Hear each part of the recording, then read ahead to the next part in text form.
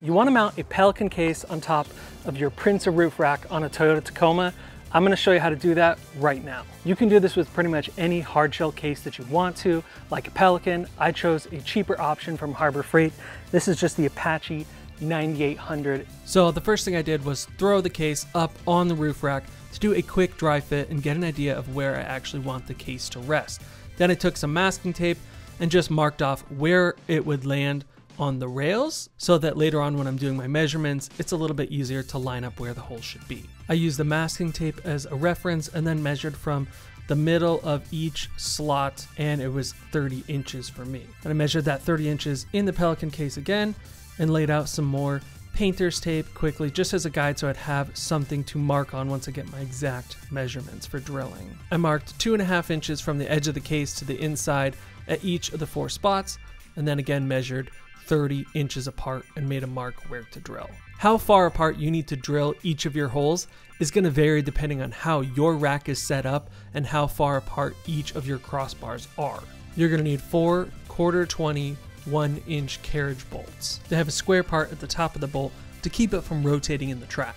You'll need 4 1/4-inch bolts and 4 1/4-inch washers. Grab a drill bit that matches the size of your bolt.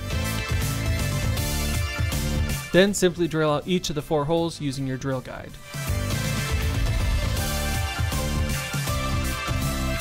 Slide in your 4 carriage bolts facing up, and you just have to estimate about where they need to be.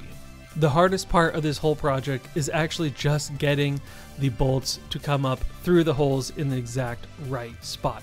This takes a little bit of time and patience because your hand has to fit underneath the case and kind of wiggle the bolt around until it fits in the right spot. I did have one issue with one of my holes. It was about 1/4 inch off, although I measured a lot. So you may have to do a little bit more drilling to get it to fit.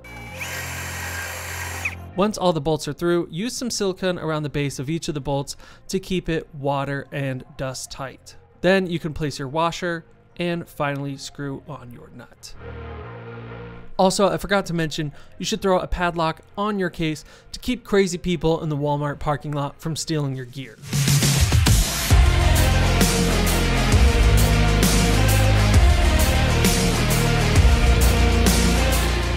All right, now we have the case solidly mounted on top of the roof rack here, and I'll show you just how solid it is. You can move the entire truck. This thing isn't going anywhere. I've been driving around with it for about a day now, and I haven't heard any rattling or movement, so it's definitely up there really solid. Let me show you how quick and easy it is to access. Just open a door, step up there, and throw your latches, and boom, you can get right inside of it. Now for me, I do a lot of videography and photography, so I like having something like this for a tripod, and you could throw all kinds of long equipment in here, like light stands or whatever it is that you need. Obviously a rifle. A lot of guys use it for, of course, recovery gear, so you could throw straps in there, towing straps, whatever it is that you want. There's plenty of space up top for all your equipment. And it should be completely waterproof, so you don't have to worry about any water or dust getting into your equipment when you're on the trail. I just started this brand new channel called Toyota Rigs, and of course it's all about Tacomas, 4Runners, and Tundra builds. So if you want to see more stuff like this, be one of the first persons to subscribe, and I will see you in the next video.